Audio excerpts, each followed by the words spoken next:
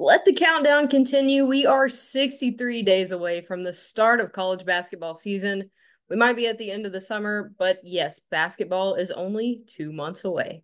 Today, the preseason talk continues with our top fives. Yes, we're still doing top fives. This week, it's top five under the radar teams in the SEC. These are teams that maybe are getting a little disrespected, maybe have higher ceilings than maybe you're being led on to. Plus, Maddie and I put together our SEC fantasy basketball draft. In our own way, it's an unofficial list of the best players in the SEC using our own rules and parameters and everything else. In no way am I claiming to be a good fantasy drafter. You can ask my friends in my fantasy football league, but we're going to try our best. Join us talking about all that today and more on the Hoop Southbound Show.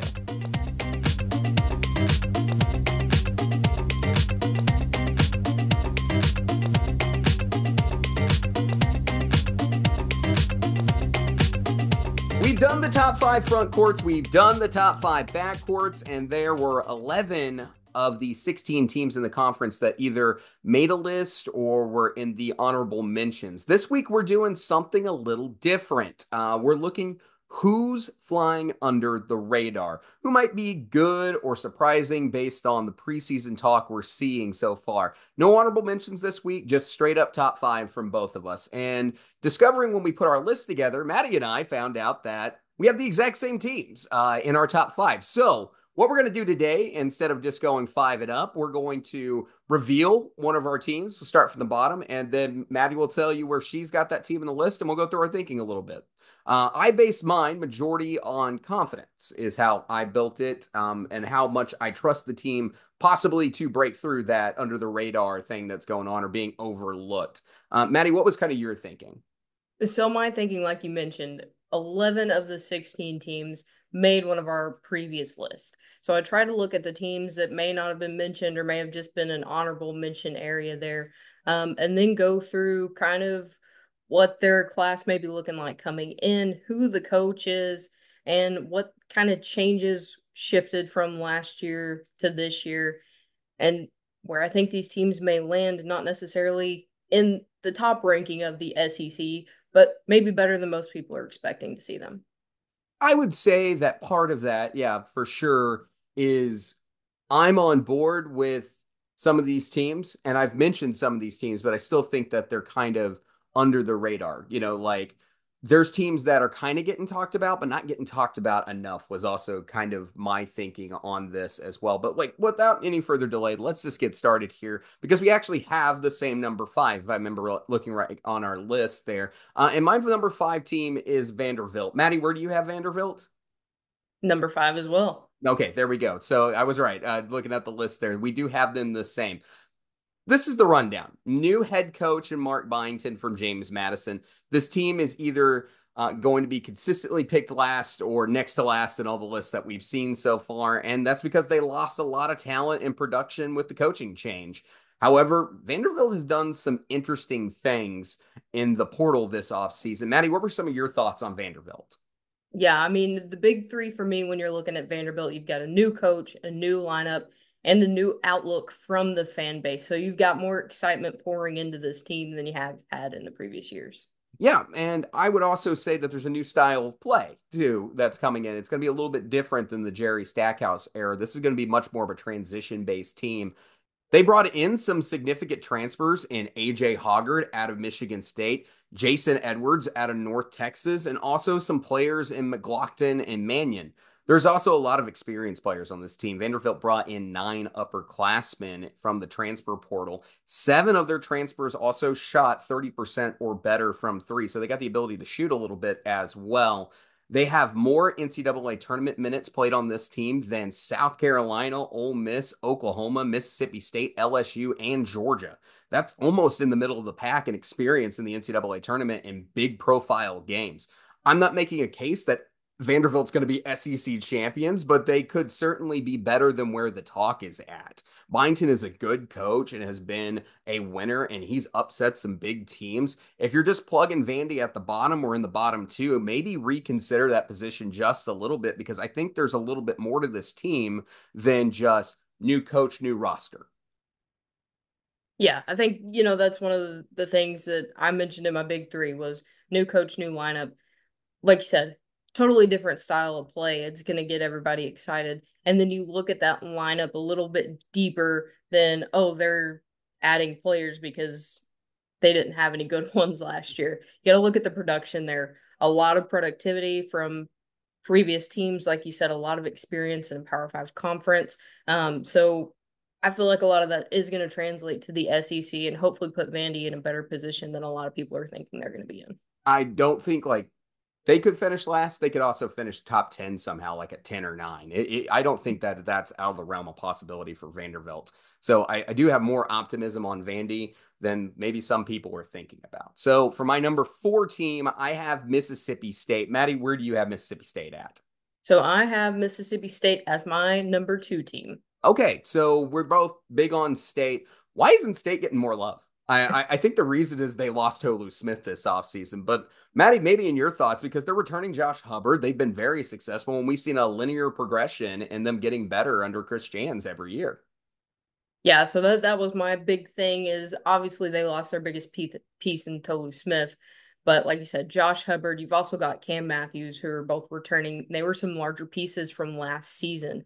So I think, they've got a lot to build on. They've already got some momentum coming off of last year in a better spot. And they've also had some great transfers come in. You've got Riley Kugel, who's got SEC experience, RJ Melendez, who has SEC experience and proven track records. They also have a couple of other transfers coming in that played at the higher level. You got Guy Chol, Kanye Clary, and Michael Nwako that played at Miami. So I think you're adding a lot of experience to this lineup who are used to playing, uh, you know, better levels of talent than some people may have coming in. I think Guy Chol popped in your head, but because he's a returner for this team, I think that just popped in your head somewhere on your notes. But Yep. I'm with you. I've got Guy Chol written down in my notes, a matter of fact, too, because out of the returners, like you got Keyshawn Murphy and Guy Chol. With Tolu Smith out, this creates an opportunity for some of these big men to step up. And you mentioned those transfers, too. They got one coming in from Rhode Island, one coming in from Miami.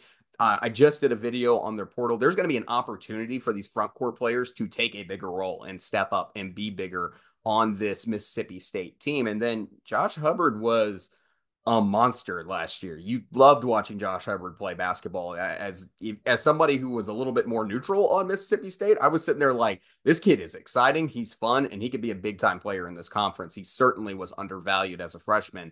So I've got some hope for Mississippi State. I don't know if this is going to be just a year where they keep going up in necessarily the standings in the SEC, but I don't necessarily think they're going to take a step back. And I think that's kind of almost where some of the talk is that I've seen them consistently pick toward the bottom portion of the conference. Yeah, I think they've got some great pieces. We've seen Chris Jans do some amazing things with rosters that people may not think are amazing. So it'll be interesting to see how he gets this new crop of guys, mix them in with, the people that are coming back and kind of see where he takes state. Yeah, it's going to be a tough road for Mississippi State because the conference got deeper and better again this year, but he's been successful. So let's see what Chris Jans can do. That's why I've got them my number 4 team under the radar. So my number 3, Maddie, I've got Ole Miss. And where do you have Ole Miss at? I have Ole Miss at 3 as well. Okay, so we're in agreement on Ole Miss. So, fun fact, Chris Beard has never gone more than a season without making the NCAA tournament at any level, whether we're talking about McMurray, Angelo State, whatever. Man makes the tournament and gets them there as fast as possible. Also, last season was Beard's worst finish in conference play ever. Prior to last year, Beard has never finished worse than 7th in the conference standings. Year 2 has always been a second place finish, with the exception of the 2020-21 season where he finished 3rd. So it's been consistent, and he ends up somewhere in the top. How that goes in year 2. Not saying they're going to finish top 3, but don't be surprised if they crack that upper class of the SEC, like 6th or better somehow through the season. Maddie, thoughts on Ole Miss? So you go down the roster, which we've got a lot of roster talk here, but they are returning some of their best players. You've got Brakefield and Morrell both coming back, which is huge for Chris Beard. While I personally was very critical about their front court last season, they've added some decent transfers and got some incoming freshmen that are going to add both depth and height to this roster. For sure. And then let's talk about the 3-point shooting that they added. There's that, like I said, 10 upperclassmen that came through to this team, and they have the ability to shoot with 3 out of the 8 players who shot 35% or better from three. They only lost 35% of their scoring production from last season. That's the second best retention in the SEC. I would expect this team to put up points. Only thing I'm not really sure about with Ole Miss is the 5 spot. Bowl is talented, but inexperienced, and they don't really have a conventional big time big behind him or in front of him to help him grow. So it's a curious spot there at the 5 position. But pay attention to Ole Miss. Don't just pass them up because of conventional top teams of the SEC or Ole Miss's history. Ole Miss has a chance to make the tournament for the 10th time in school history, and they could do it with a decent seed this year, is kind of where I'm thinking with Ole Miss right now. All right, Maddie, my number 2 team, I've got the Georgia Bulldogs. Maddie, where do you have Georgia at?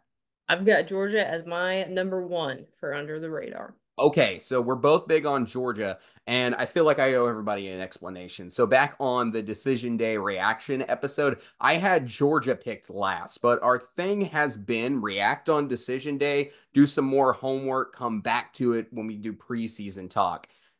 See, my thinking has actually changed a little bit on Georgia. I'm not out here thinking they're going to win the SEC or anything, but I looked at Georgia a little harder to see exactly what they're trying to do. And this is a team built on potential and opening a window to break into the NCAA tournament for the first time in 10 years. They're on a 10-year drought at that school right now to make the NCAA tournament. Maddie, I'm going to go through plenty of players here, but this was the key thing that started changing my mind on Georgia and why I'm a little bit more optimistic than I was. They have stars and they got talent. Blue Kane, Silas DeMurray Jr., Dylan James, all 4-star prospects from last season returning to Georgia.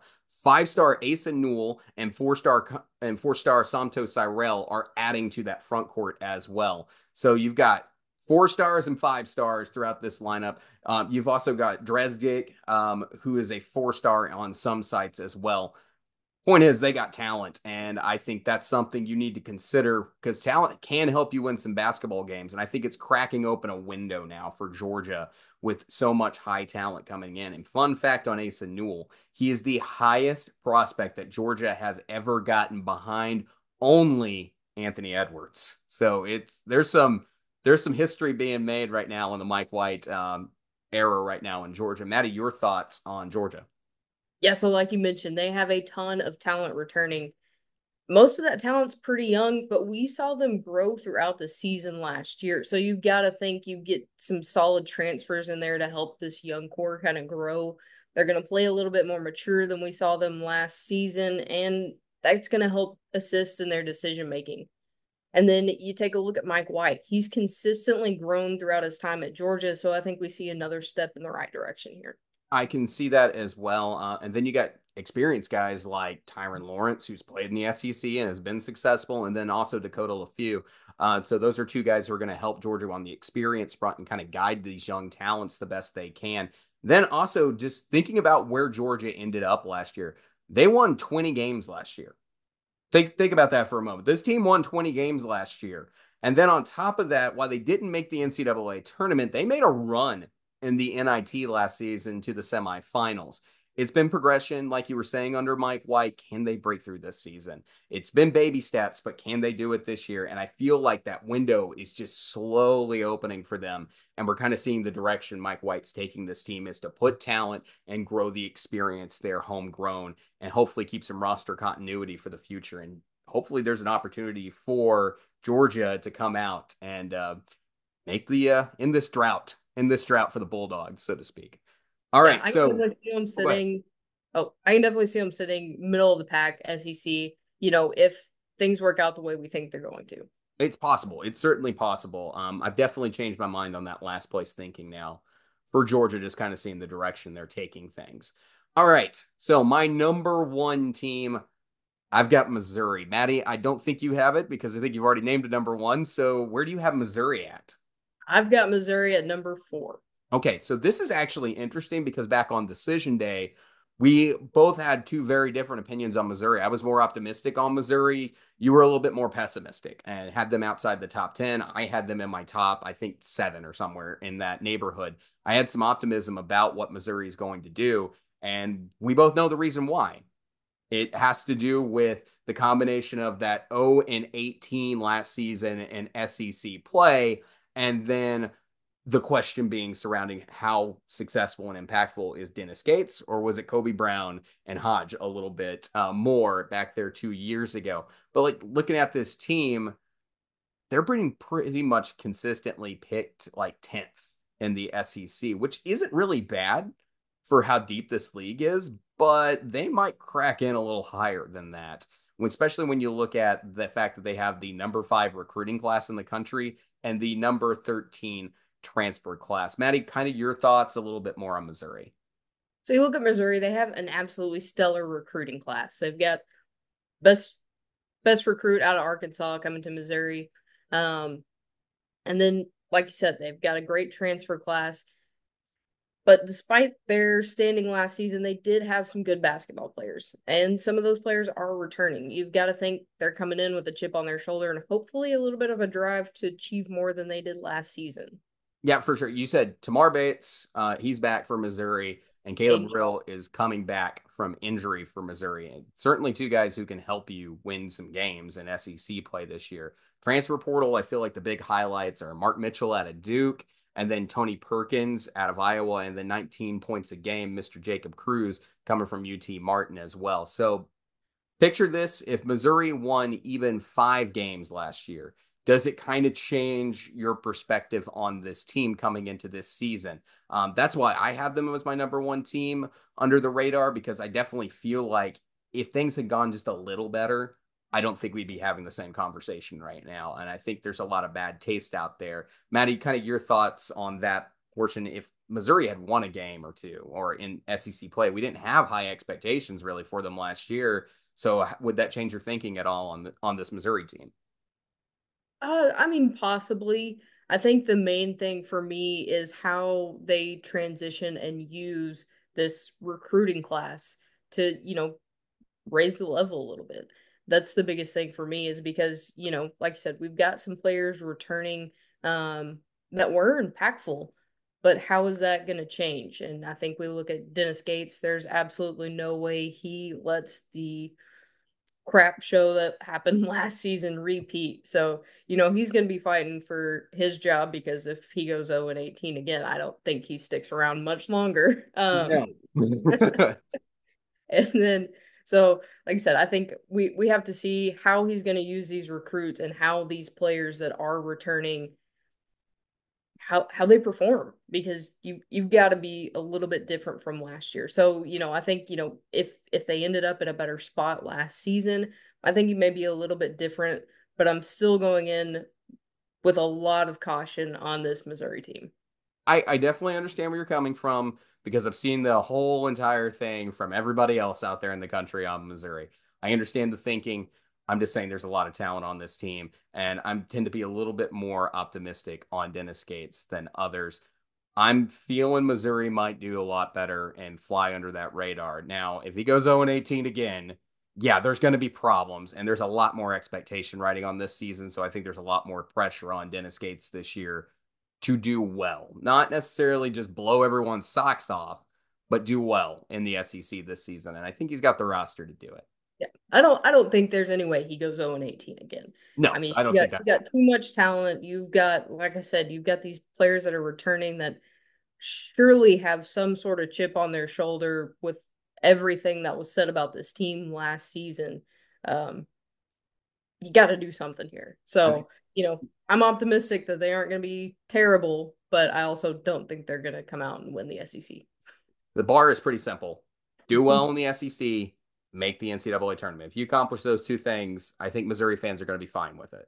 All right. So as I said in the intro, I'm not the best at fantasy sports drafting, so you could look at my fantasy football record. So when we maybe make a bad team, it's probably on me. So just general thoughts there. And then Maddie really doesn't play fantasy sports, she told me backstage. So we're going to see how this goes. We're going to have some fun with it today. So, in general, here we go. We did a coin toss to get us started. We're going to do this snake draft style. So, I actually won the coin toss to get us started backstage here. So, we did had Siri do it. Matt, it was on Maddie's phone, and she told me it was tails. So here we go. I'm gonna lead us off here with our fantasy pick, and I'm gonna start off with I would pick a guard because there's a lot of talent out there, but I think the center spot's the more difficult one. So I'm going to go with the running back situation. Kind of, you don't draft the quarterback first in NFL football. So I'm going to draft Jedi Broom as my center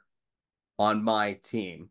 Maddie, where are you going to? And when it That comes was to my Jedi game Broom, plan, David. do what? That That was was my your game game plan, and I am so mad at you right now. well, I'll talk about Janai Broom real fast while you're thinking about your pick here. Janai Broom, we talked about him last week in the top five front courts. 6'10, 240 pounds, put up 16.5 points per game, almost 9 rebounds a night. This guy can get double doubles, no problem. He's returning to Auburn as a graduate. He's in his final year of eligibility. He has been one of the best big men consistently in the SEC for the last couple of years. Very excited what Janai Broom can bring this season. I think he would do quite well on my fantasy team. Maddie, who are you going with your pick? Well, since you stole what I had in my head as my first pick, I am going to go Mark Sears and take probably the best of the guards that are available, which is all of them right now. So obviously, he's on kind of the short list for National Player of the Year after coming back to Alabama, led them to that Final Four last season. So I think we can expect some big things from Mark Sears coming into this year. Yeah, I like the pick. Mark Sears is definitely one of those players that I was thinking about. I was like, I'm either going to take Mark Sears or Janai Broom first. I'm going to see if I win this thing or not. So Mark Sears being the number one guard taken off the board is definitely the right pick, I feel like. And he was an awesome contributor last year for Alabama. So I'm going to look a little bit more here, and I feel like I'm good on the forwards. I feel like there's a lot of forwards out there that I can take. So I'm also going to go with a guard here since you took Sears. And I'm kind of torn Yeah, I between. thought I went next. Thought we were Oh, doing it this. is your turn. It is your turn. My bad. Already trying to steal my I'm trying people to steal again. players from you. Go ahead. Come on. You already know Okay, where I'm looking at. So give me Jonas Adu. I'm gonna take the next best center. I like that move as well. Jonas Adu in Arkansas, one of the best transfers in the portal this offseason. Evan Mia's got him projected pretty darn good coming in the next year. Had And an excellent season at Tennessee last year, so I think in the short list of centers that we have that are true centers, I think Jonas Adu is probably my best bet for a solid position there. I like it a lot. All right, so I need a guard, I feel like. I was just thinking about the forwards, but I think there's plenty of good forwards on the board right now. So I'm gonna go with the move here. Do I go potential or do I go someone that I'm a little bit more trusted in? And I'm actually gonna go Wade Taylor as my as one of my guards out of Texas A&M. Look, we know who Wade Taylor is if you've been following this conference for a minute. Absolute stud last season he for Texas A&M. Wade Taylor ended up putting up what was it, 19.1 points per game, and he shot just around 36% from the field. He had a lot of pressure on him, but he also, when he gets to the free throw line, also puts up points at 84%, and then rebounds. Texas A&M, we know rebounds well as a collective, so I'm going to pick up some points for rebounds as well. He was also 4 assists a game too, so that to me is a good chunk of fantasy points there for Wade Taylor. So I'm going to go Wade Taylor as my first guard off the board. Maddie? Nope, it's your turn. You Oh, go it is for my. it. I keep doing that because that's how we did the top five list this year. Yeah, All right, you're good. so I've got that move taken care of. Now I'm going to go somebody a little bit more on the potential side here, and I'm going to take another guard, and I'm going to go Janelle Davis is what I'm going to do from Arkansas. Davis obviously came in. If you've seen the rankings from 24/7 Sports and on three, one of the best transfers in the country. And look, this guy hit 50% from corner threes last season over at Florida Atlantic. He's very experienced. He's going to play a player that's going to, I expect, put up a decent amount of points for Arkansas. He had 18.2 points per game, 6 rebounds a game, and just under 3 rebounds a game for Florida Atlantic last season. And he was 41.4% from three. Wade Taylor may be a consistent scorer, and I just trust the fact I know he's going to do well in this conference. Janelle Davis is a good, like, It seems consistent. I feel confident in it. As long as he clicks on his new team, seems like a great pick. And that's the potential boomer bust there for Janelle Davis. But he's one I got high confidence in out of the transfer portal. So I'm going to Janelle Davis out of Arkansas as my second guard. Maddie, who are you Yeah, going that's a at? pick. That's a good one. I'm gonna go over to the forward spot and continue on my transfer train with Adu Thiero. We've Okay. talked about him a little bit. He was a bit of a Swiss Army knife, could probably be considered in the forward spot or the guard spot. So I think he's a good player to be able to go out there and kind of, you know, get it done anywhere on the court. I like it. I like it a lot. I've got Duthiero as one of my possible drafts as well, especially if he steps his game up this year, just a little bit more, especially from the 3-point shooting perspective. If he can do that, he's a heck of a basketball player. All right, what are you thinking for your next pick, Maddie? So I'm gonna run it back, go to the guard spot and take Zakai Ziegler out of Tennessee. A Okay. big double Z fan. Had a rough injury, but he was able to come back strong from that. I feel like at the end of last season.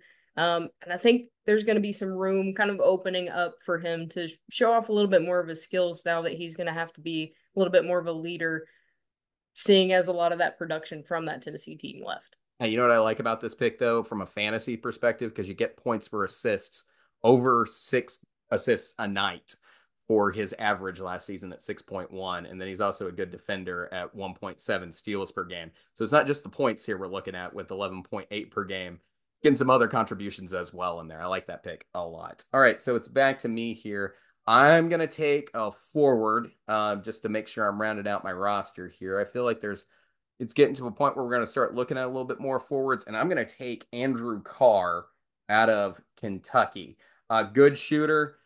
He can shoot well from the 3-point line. He's been consistently good at his last stop. I believe it was Wake Forest. Wake Forest, yes, it was last season for Andrew Carr. 13.5 points per game, almost 7 rebounds a night. And like I mentioned, 37.1% from three. He's somebody that could put up points in a hurry. I like the take here. And also, he can block the basketball as well, almost gets about 2 blocks a game. So some of those other aspect points as well. So I'm going to go Andrew Carr here out of Kentucky. Okay, I like it. That's a good pick. I think he is going to be a big contributor to Kentucky this season. Absolutely.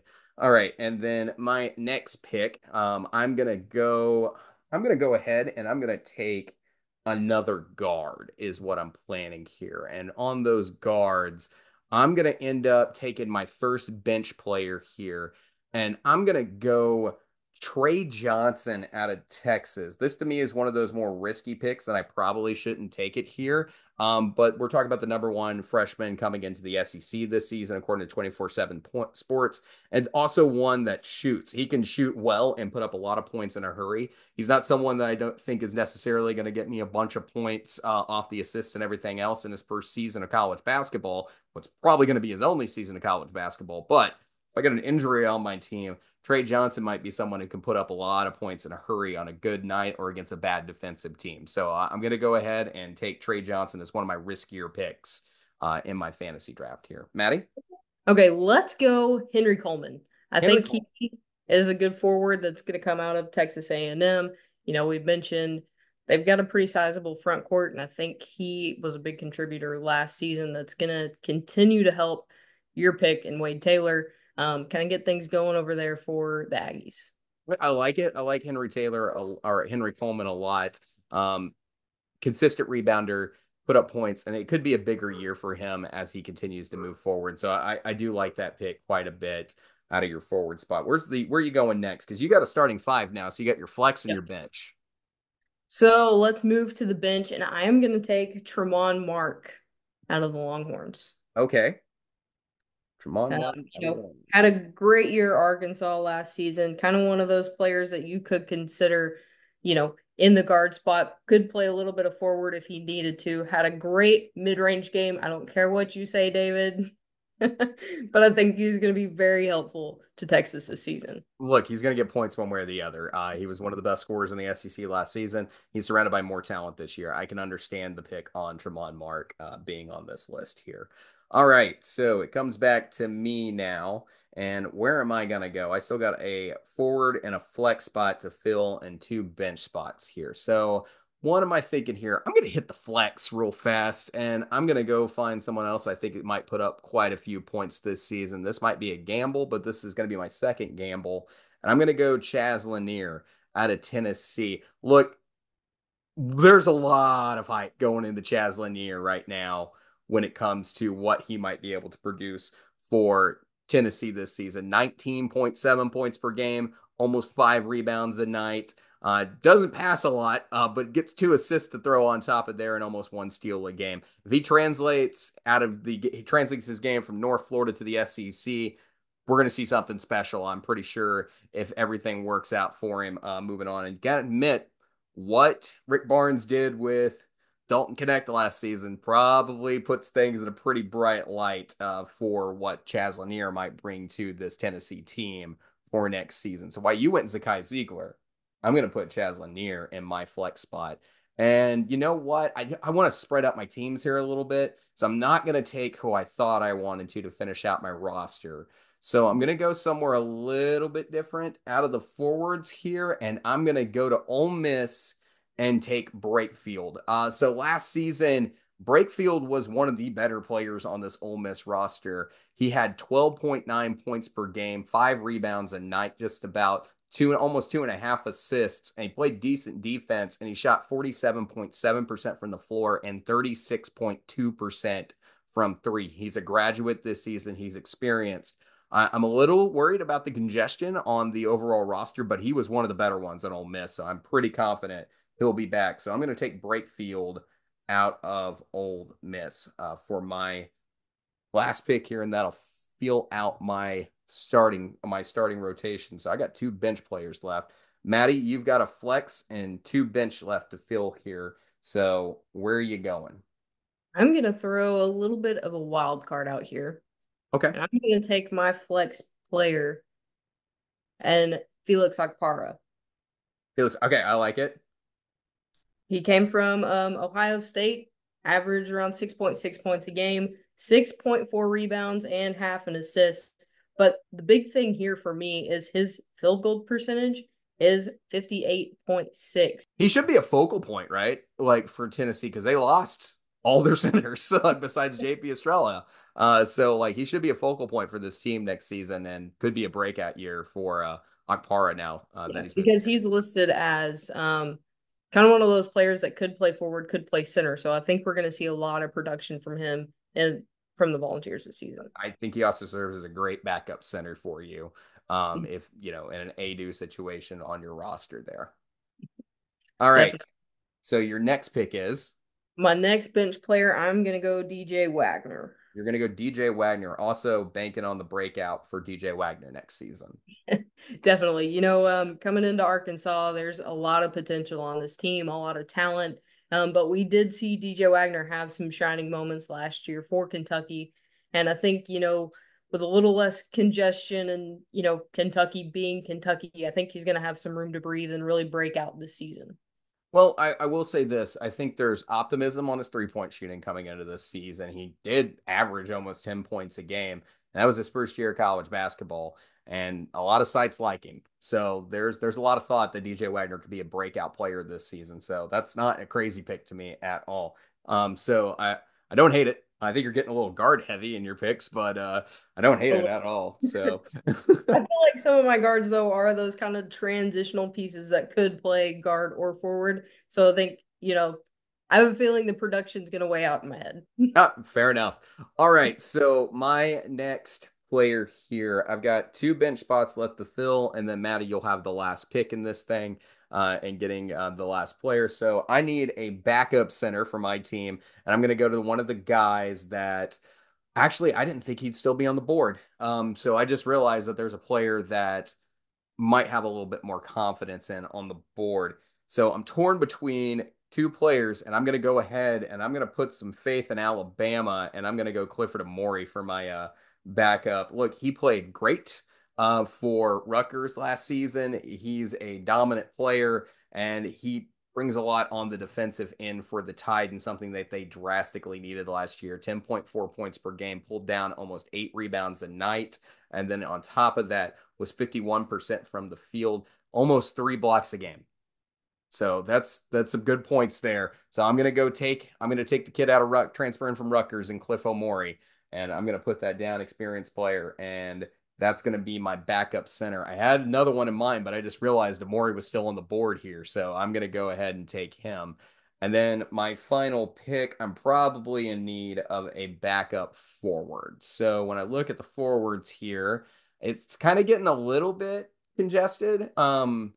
But I'm gonna go and I'm gonna take another risk here, and I'm gonna go on 5-star incoming freshman Asa Newell out of Georgia is what I'm gonna do. Big expectations on this kid. Like I said, the best recruit that Georgia has gotten since Anthony Edwards. So that's gonna round out my team. There's some players that I think are still out there that I would love to pick up in free agency. But Maddie, I'm interested to see who your last pick is here. So, you talked about how we're getting a little guard heavy on mine. I am going to take a backup center because, those big men sometimes prone to injury. Mhm. It's going to be a bit of a wild card, though, and I don't think anybody's going to be expecting this. I'm I'm Let's I'm curious if you're going to take the guy that I was thinking I was going to end up taking this entire time as my backup center. let's go freshman John Bull. You're going to go John Bull. Okay. Mhm. I mean, dude's a tree, literally. He is a ginormous, and he's not even really a man yet. I think is he 18? I think he's coming from overtime elite. I know that. I haven't seen his Um, age yet.